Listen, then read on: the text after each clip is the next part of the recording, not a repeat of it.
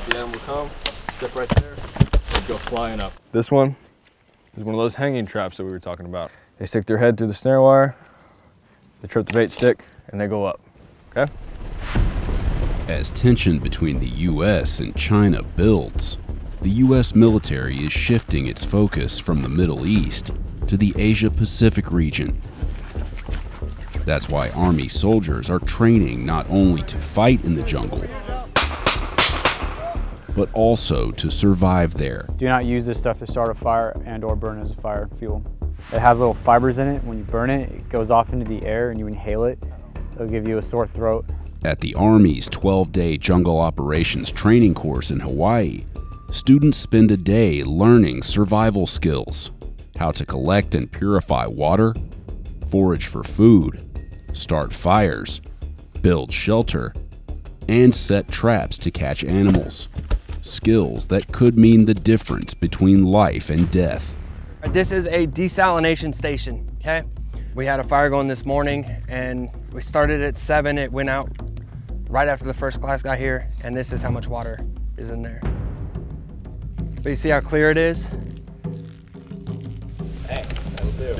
That'll keep you alive. That'll keep you alive, absolutely, right? In jungle school, instructors teach trainees that people can only survive 3 days without water. And that 3 days is if I'm just sitting here hanging out by the campfire, right? If I'm up busting these gulches, collecting, cutting trees down to build shelter, foraging for foods, everything like that, I'm looking at more like a day and a half.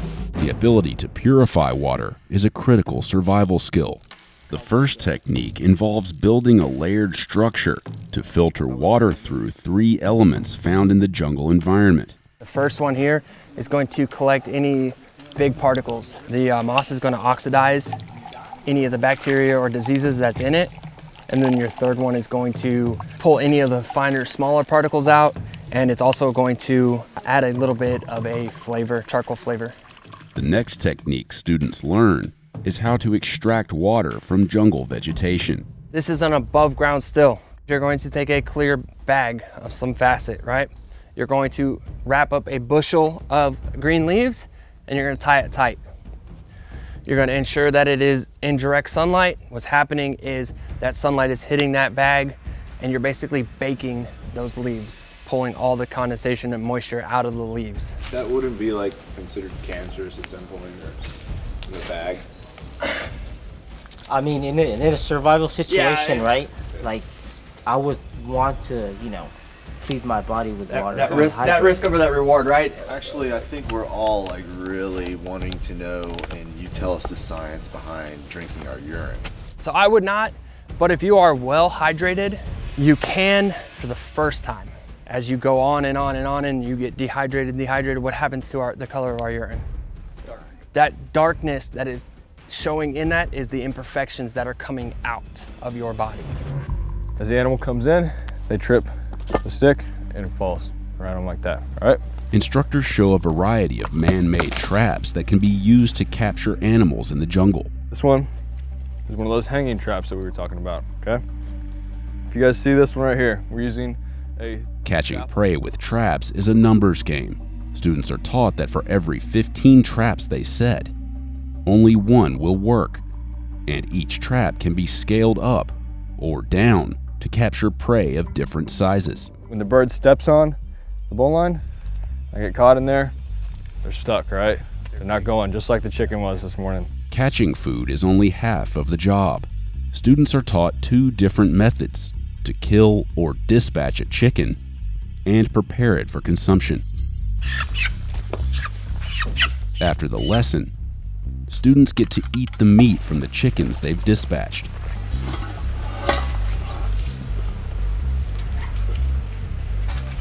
It's not bad. Needs a little bit of seasoning, but right now I could eat anything. We're talking about shelters today. All right, who here has built a shelter before? A lot of you guys, all right? Trainees learn about the different types of shelters they can build with materials found in the jungle, such as an A-frame or a lean-to. How much effort do you think it took to build this? Look how many lashings it took, or how much cordage it took to build it. Does anybody think they want to build a shelter like this tonight? So probably not, right? The trainees learn how to make lashings, which bind the components of their shelter using materials like vines, 550 cord, fishing line, and sinew, which can be derived from the dried tendons and ligaments of wild animals they've consumed. There's a one current theme every country you'll go to. You will find some man-made trash somewhere. It's a way you can braid this trash together and turn it into something you can use for lashings. All right, so give myself a loop, give myself something to pinch with.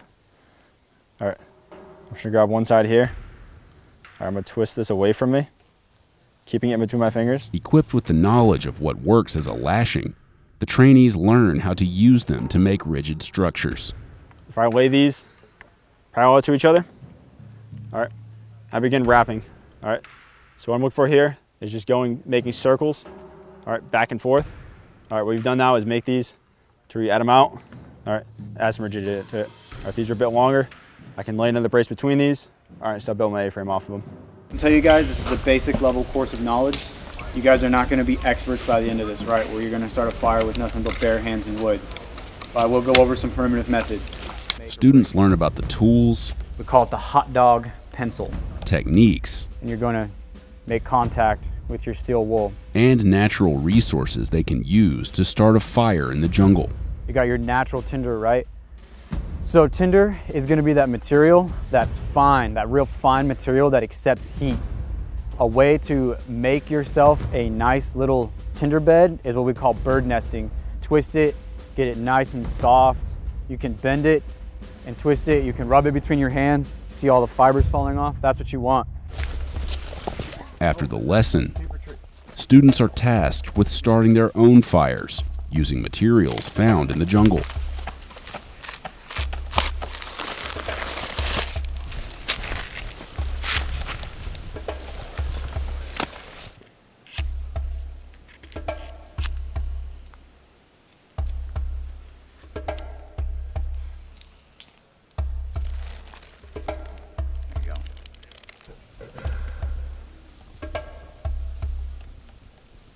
So go ahead, put this fire out, and try to start a fire without your lighter.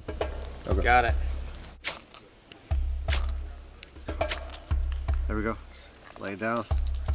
Hallucinations and death. For this, I'm thinking more plants like mushrooms, where again, you can step on them and they release those spores into the air. So sometimes you don't even have to eat or come into direct skin to skin. Students learn about which jungle plants are edible and which ones are poisonous. And they sample certain jungle plants to determine signs of edibility. Test for contact poisoning by placing a piece of the plant part you are testing on the inside of your elbow or your wrist. They start by smelling the plant for signs of poison. They rub it on their skin to see if it produces a reaction. If there is no reaction, trainees put the plant in their mouth and chew it. If there's still no reaction, the student swallows the plant. Students learn about the different edible fruits and plants found in the jungle. Tastes pretty good. Not as sweet as like processed coconut, but it's not bad. Does it taste like coconut flavor though, like at all? Yeah, very like mild though, so not as strong.